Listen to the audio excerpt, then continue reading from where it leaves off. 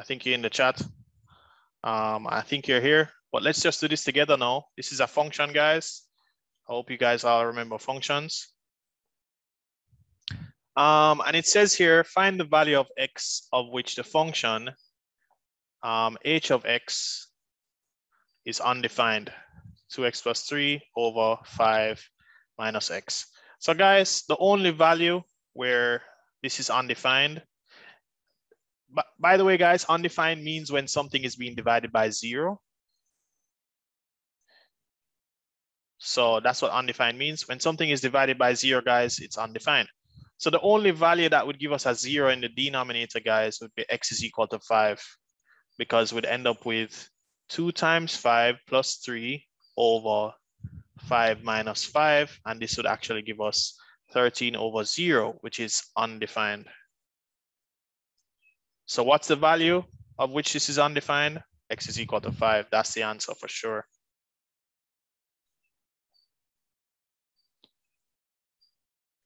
Trey, does that make sense to you? Yeah, it does. Dalia, make sense? Yeah. Nathan? Yes, sir. All right, guys. So we're going to do something called the inverse of a function. We've done it before, but let's do it again. So h of x is equal to 2x plus 3 over 5 minus x. But it says find an expression for the inverse. How do we do the inverse again, guys? Do you guys remember the steps? Trey, you remember the steps to find the inverse? Any at all? You change it to y equals 2x plus 3 over 5 minus x. All right, so the first step, guys, is let y equal to h of x. So let y equal to the function. So y is going to be equal to 2x plus 3 over 5 minus x. Tajan, you remember the second step?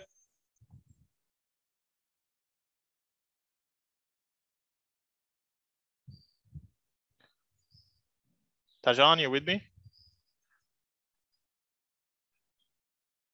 If you don't remember the second step, bro, see it here.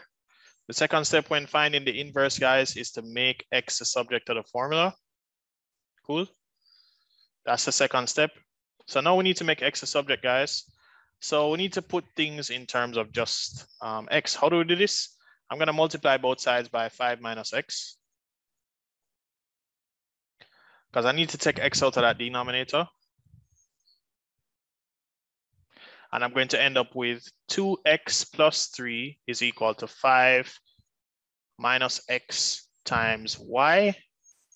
Then this would actually give me 2x plus 3 is equal to 5y minus xy.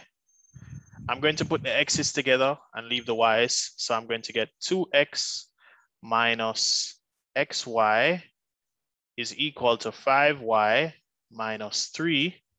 So I put the number over here and I put x's together. Then all I have to do now, guys, is factor out an x out of these. And I'm going to get x times 2 minus y is equal to 5y minus 3. Then I just need to divide both sides by 2 minus y. And I'm going to end up with 2 minus y. This will cancel that. And x is going to be equal to, oh man, where did I put it? Oh man, I don't have no space. Well, no, let me put it down here. Okay. So x is going to be equal to 5y minus 3 over 2 minus y. That's the answer. Cool. No, well, it's not the answer. The last step, guys, the third step is to let the y equal to x. And we're going to say the inverse, which is h to the negative 1 of x is equal to 5x minus 3 over 2 minus x. So that's the answer, guys. Let me put the answer over here in white. The answer is h to the negative 1 of x is equal to 5x minus 3 over 2x, well, 2 minus x, sorry. So guys, these are the 3 steps when finding the inverse. The first step is to let y equal to the function. The next step is to make x the subject of the formula, which we did. Then the last step is to let the y equal to an x, and then you write that the inverse is equal to the equation with the x in it. Cool? But don't worry about it, guys. I'm gonna be sending you a short video on this as well, so you can remember how to do the inverse for the exam. So you should be good. Cool. And I'm gonna just put it here, 5x minus 3 over 2 minus x. Cool. So that's the inverse. Cool. And that gives us 3 marks. So 3 marks, remember the 3 steps, guys. Y, let y equal to h of x. Make x a subject. Second step is make x a subject. Third step is let y be equal to x. And then you're going to say h to the negative 1 of x is equal to what you found. Cool.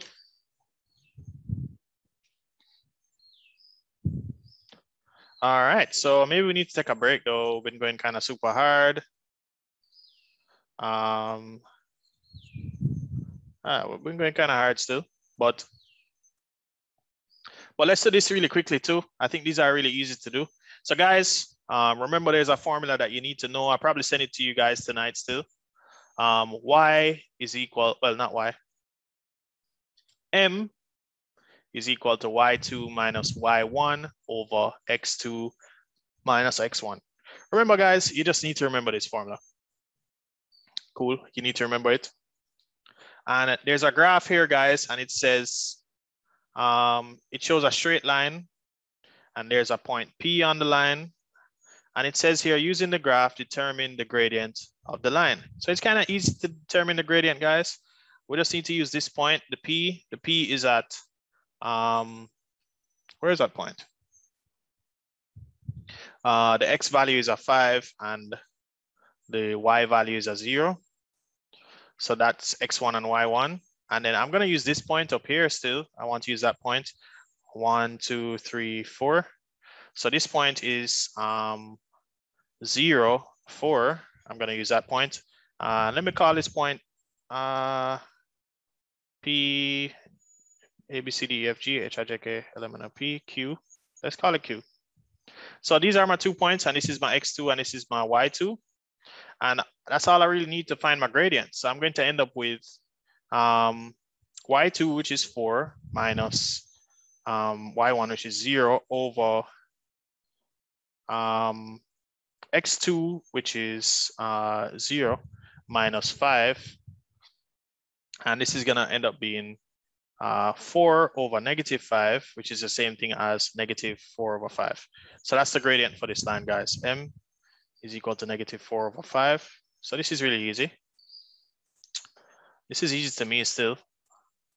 Let me check with Talia. Talia, easy? Pardon me? Is it easy? Is it okay? You see what I did? Yeah, I it used the is. gradient formula.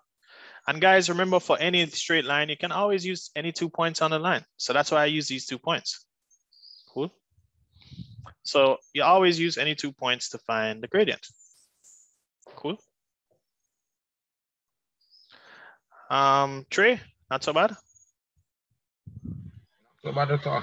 No. Romario, how are you feeling about this? Manageable? Feeling, yes, sir. Yeah, I think it's manageable. So the next thing they ask us now, guys, is find the equation of the line, right? So, guys, remember the equation of the line formula.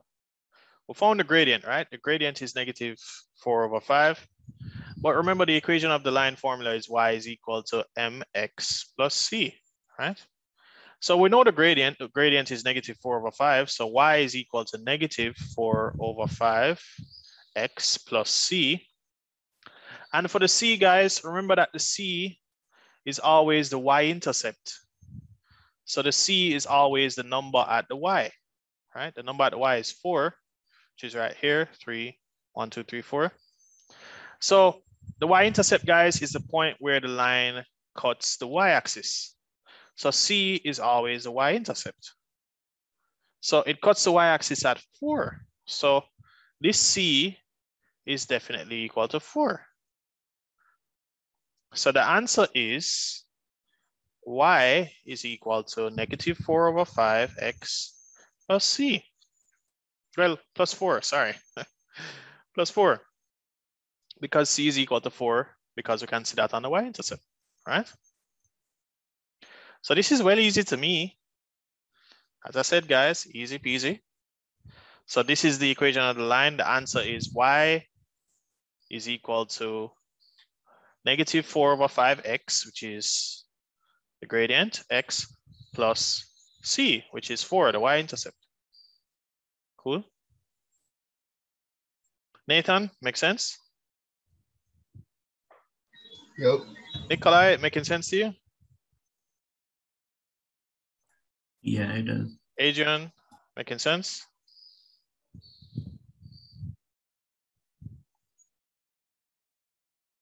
So guys, the last one now, the last question now says, find the equation of the perpendicular line that passes through P. Cool?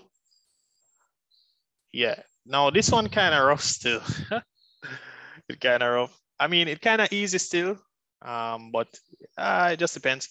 Depends on how you view it. So we can go back up to the graph still. I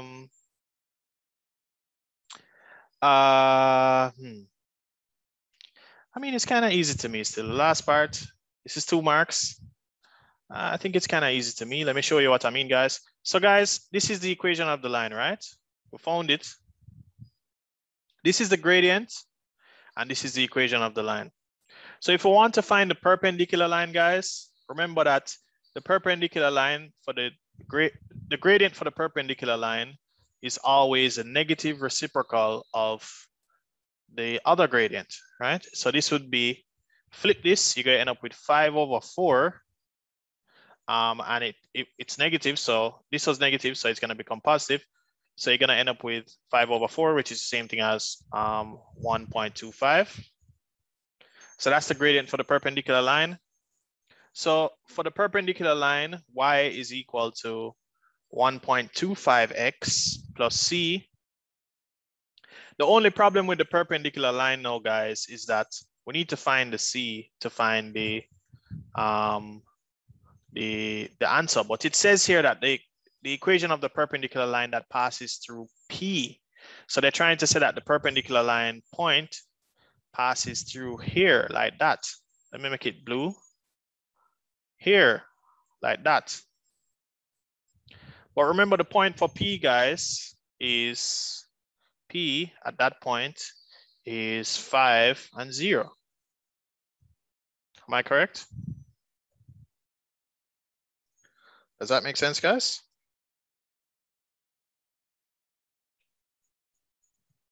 Make sense? I think it makes perfect sense. Yes. So once you get that now, you're good. All you have to do is say y is equal to 1.25. Well, not y, 0. We're gonna use that point. So this is y and this is x. We're gonna use this point. 0 is equal to 1.25 times 5 plus c. And 5 times 1.25, guys, is gonna give us 6.25, I think. So we're going to end up with 0 is equal to 6.25 plus c. So c is equal to 6.25. Well, negative 6.25, sorry. So my answer for the perpendicular line would be y is equal to 1.25x minus 6.25. Negative 6.25 is the gradient, is the y-intercept for that line. And the reason why it is, you can kind of see still, if you look on the graph, it kind of showing you that you're gonna end up with your y-intercept down here, though. So I think it matches and I think it makes sense.